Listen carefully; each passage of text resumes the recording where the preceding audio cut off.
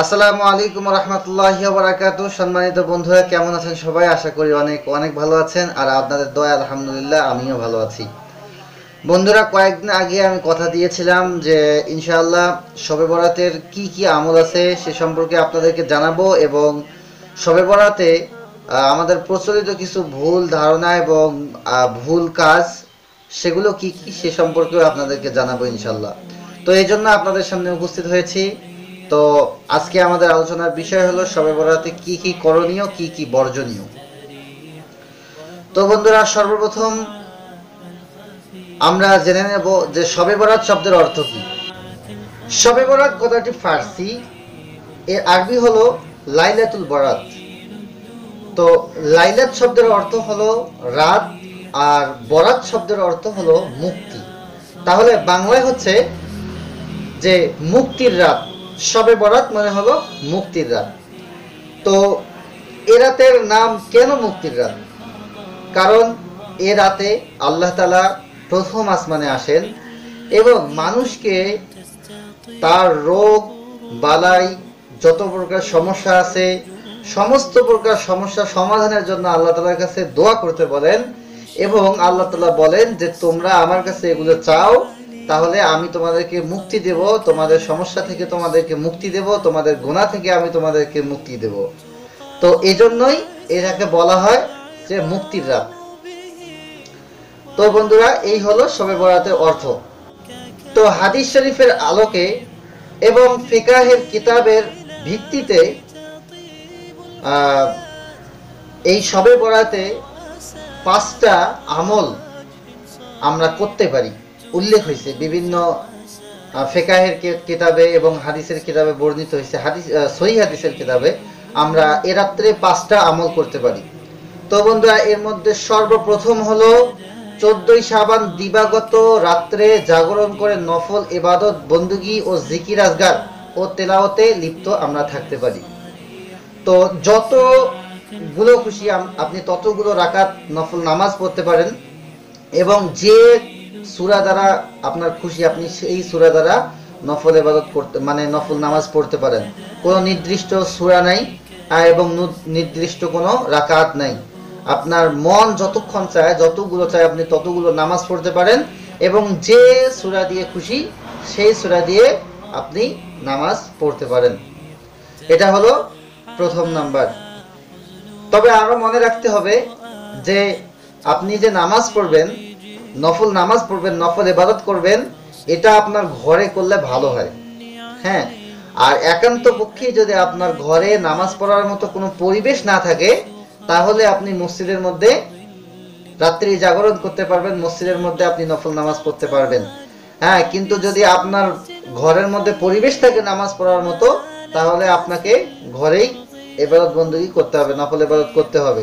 হ্যাঁ, ইদানিং এই শবে কদর এবং শবে বরাতে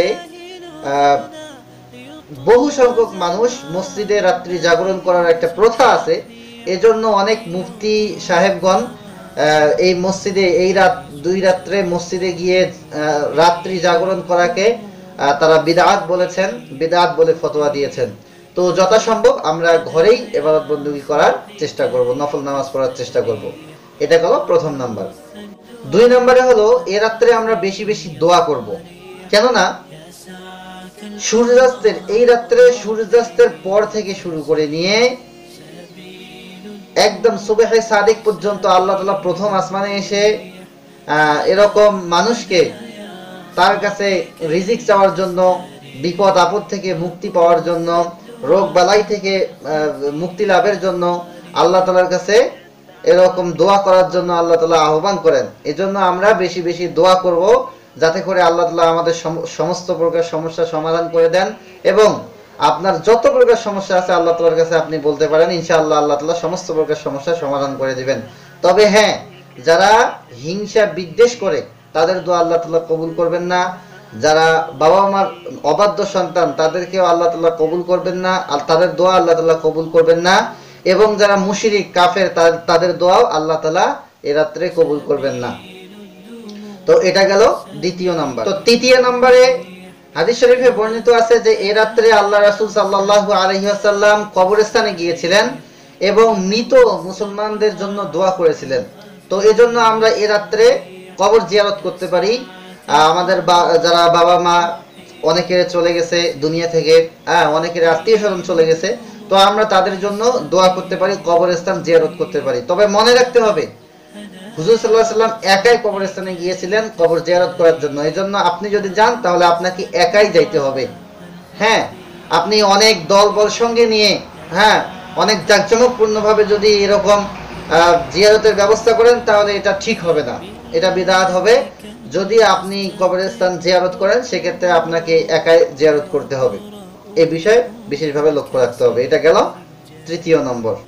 চতুর্থ নম্বরে হলো আল্লাহ রাসূল সাল্লাল্লাহু আলাইহি ওয়াসাল্লাম মৃত মুসলমানদের জন্য যেহেতু দোয়া করছিলেন, তো এটা আসলে ইসালে সওয়াবের অন্তর্ভুক্ত। তো এজন্য আপনি নফল নামাজ পড়তে পারেন, কোরআন তেলাওয়াত করতে পারেন, জিকির আজকার করতে পারেন, করে এটার যে সওয়াব হয় এই সওয়াবটা আপনি মৃত ব্যক্তির জন্য হাদিয়া স্বরূপ পাঠাইতে পারেন, বক্সায়া দিতে পারেন। এই কাজটাও করতে পারেন আপনি, কোনো সমস্যা নেই। তো এটা গেল চতুর্থ নাম্বার, আমরা ইসালে সওয়াব করতে পারি। পঞ্চম নাম্বারে হলো পরের দিন 15ই শাবান দিনের বেলা রোজা থাকা উত্তম। আপনাকে মনে রাখতে হবে যে পরের দিনের রোজাটা মানে এটা সুন্নত না, মুস্তাহাবও না, এটা ফরজও না, ওয়াজিবও না, কোনো কিছুই না, এটা রাখা উত্তম বলছেন আলেমগণ। তো আপনি পরের দিন রোজা থাকতে পারেন, রোজা থাকাটা উত্তম। তো এই 5টা বিষয়ে আমরা আমল করতে পারি এই সবে বরাতে। তো আর কিছু বিষয় আছে যে বিষয়গুলো আমাদেরকে বর্জন করতে হবে। তো সেই বিষয়গুলোর মধ্যে হলো যে অনেকের বাসায় হালুয়া রুটি তৈরি করা হয় এই সবে বরাত উপলক্ষে, যে হালুয়া পিঠা না খাইলে হয়তো বা তাদের সবে বরাতেই হবে না, এরকম তাদের মন্তব্য। তো এরকমটা করা যাবে না। আপনি যদি হালুয়া পিঠা তৈরি করেন, হ্যাঁ, এটা দোষের কিছু না। যদি আপনি মনে করেন যে আমি সবে বরাত উপলক্ষে হালুয়া পিঠা তৈরি করতেছি আর এটা আমাকে সবে বরাত উপলক্ষে করতেই হবে, তাহলে এটা বিদআত হবে, এটা আপনার করা যাবে না। দ্বিতীয়ত অনেকে দেখা যায় যে কবরের মধ্যে আগরবাতি মানে জ্বালান, আবার অনেকে মোমবাতি জ্বালান। তো আগরবাতি মোমবাতি কবরের মধ্যে জ্বালানো যাবে না। অনেকে আছেন আতশবাজি করেন, তো আতশবাজিও করা যাবে না, এটাও নিষিদ্ধ, বিদআত। এবং অনেকে ফটকা ফুটান, এই সবে বরাতে ফটকাও ফুটানো যাবে না। তো তাহলে সবে বরাত উপলক্ষে হালুয়া পিঠা তৈরি করা যাবে না, আগরবাতি লাগানো যাবে না কবরের মধ্যে, মোমবাতি লাগানো যাবে না, আতশবাজি করা যাবে না, ফটকা ফুটানো যাবে না। এই সমস্ত বিষয়গুলো আমরা ইগনোর করবো ইনশাআল্লাহ। তো সর্বশেষে জানিয়ে দিচ্ছি যে আসলে শবে বরাতের রাতটা কোন রাত। এটা হলো 14ই শাবান। 14ই শাবান দিবাগত রাত্রি। মনে করেন আজকে 14ই শাবান, আজকে মাগরিবের পর থেকে কিন্তু 15ই শাবান শুরু হয়। মানে আরবিতে সন্ধ্যার পরেই কিন্তু তারিখ শুরু হয়। যেমন ইংলিশের তারিখ রাত 12টার পর পাল্টে, ঠিক তেমনই আরবির তারিখ পাল্টে হলো সূর্যাস্তের পর। সূর্যাস্ত পর্যন্ত এক তারিখ, সূর্যাস্ত হওয়ার পর পরে আরেক তারিখ শুরু হয়। তো 14ই শাবান দিবাগত রাত্রিতে হলো শবে বরাত। তো বন্ধুরা, যে সমস্ত বিষয় বললাম এই সমস্ত বিষয় আমরা আমল করার চেষ্টা করব ইনশাআল্লাহ। বেশি বেশি আল্লাহ তাআলার কাছে দোয়া করব, নফল নামাজ পড়ব এবং কোরআন তেলাওয়াত করব। ইনশাআল্লাহ আল্লাহ তাআলা আমাদের দোয়া কবুল করবেন এবং আমরা মুক্তি লাভ করব।